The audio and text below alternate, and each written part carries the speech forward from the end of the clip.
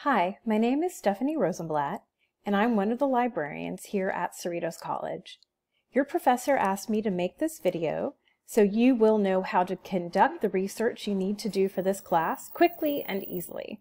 So let me show you how you can get help. Right now we're looking at the campus's homepage, and if I click on Quick Links,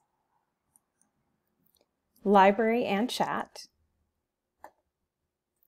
we will find ourselves at the library's homepage. This is the dashboard to all of the resources that we have here at the library that can help you. And for this class, I wanted to point out a couple of resources on this page. The first is our library catalog, which is where you can go to look for books of all types. The next is our research databases. This is where you'll go to look for articles. You'll be spending a lot of time here for this class. And lastly, I'd like to point out this little button here that says Chat with a Librarian. If you click this widget and type in something, you can talk to a real live person Monday through Thursday from 7:30 in the morning until 10 at night, Friday from 7:30 to 3, and Saturday from 10 until 3.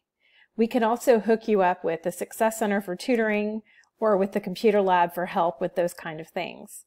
In addition, if you see on this box here, you can see the hours when our library is open in person, and you could always walk right in and get help right away.